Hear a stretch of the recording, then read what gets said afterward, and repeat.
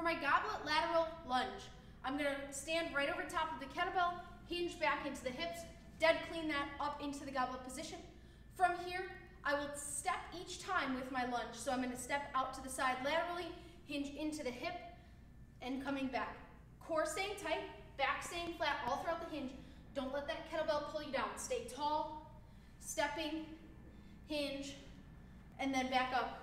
Return that bell to the ground by reversing our dead clean. For my kettlebell lateral lunge.